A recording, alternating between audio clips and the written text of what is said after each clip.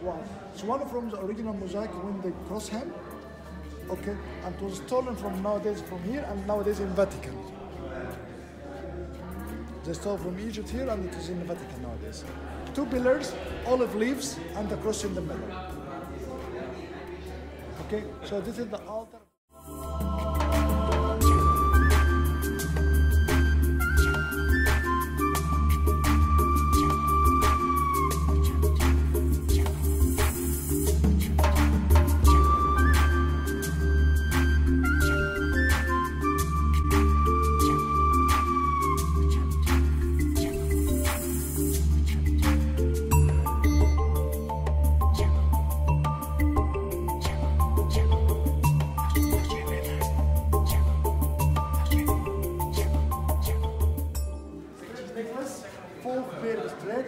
Make offering to the god Osiris.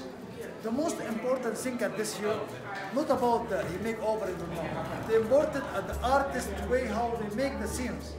This is outer scenes.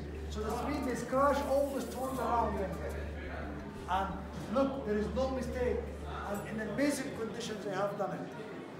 And they're still standing till now for 2,300 years. There's no thing. Can you imagine? If you make it in a mud nowadays, it will not be good like this.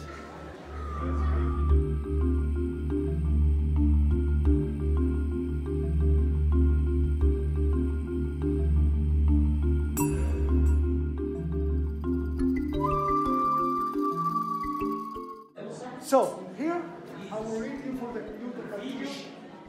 This is the alphabet P. P L O M Y S. Battalions. P box. T half of the bed.